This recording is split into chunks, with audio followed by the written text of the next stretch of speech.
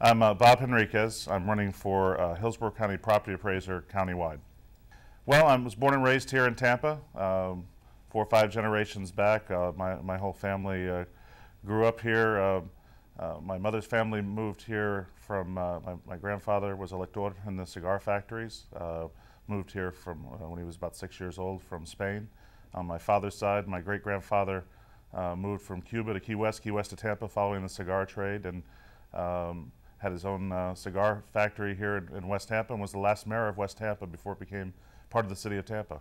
I was born and raised here. I went to Tampa Catholic High School, graduated in 1982. My undergraduate degree is from Princeton University. Done graduate work at the University of South Florida as well. Have been a head football coach at Tampa Catholic High School for many, many years. Also coached at Jefferson High School. It's been my labor of love for many, many years. I was a community planner, a senior planner with Hillsborough County for 11 years. And then the Builders Association hired me to be their government affairs coordinator. And then I ran for office for the State House in 1998 and served from 1998 to 2006 until I was termed out.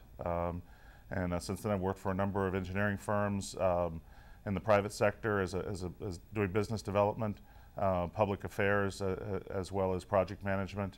And then I spent 3 years, most recently with the Department of Children and Families. I was appointed by the Governor Charlie Crist under the administration of Bob Butterworth, and served as the circuit administrator running the operation in Pasco and Pinellas County. Multi-million-dollar operation with hundreds of employees. Incredible opportunity to help children, families, aging services, you name it. And it was a challenging time, as you know, with the economic times that we had, to be working in that department, overseeing food stamps, aging services, child welfare, and I think it uniquely qualifies me for the position I'm running for. Well, I think it's really, even before my birth, my lineage, having had a great-grandfather that was the last mayor of West Tampa and had been a city councilman in West Tampa. We heard stories about him.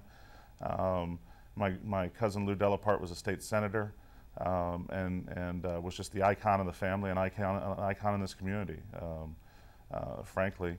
And so I think I really looked up to those. I looked at those stories and looked up to my cousin Lou.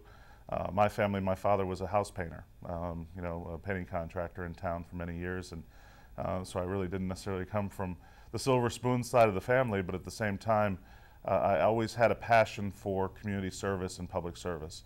Going back to when I was in 5th grade, we went on a field trip, I tell the story all the time, to the county commission office, or the chambers, and watched the county commission operate.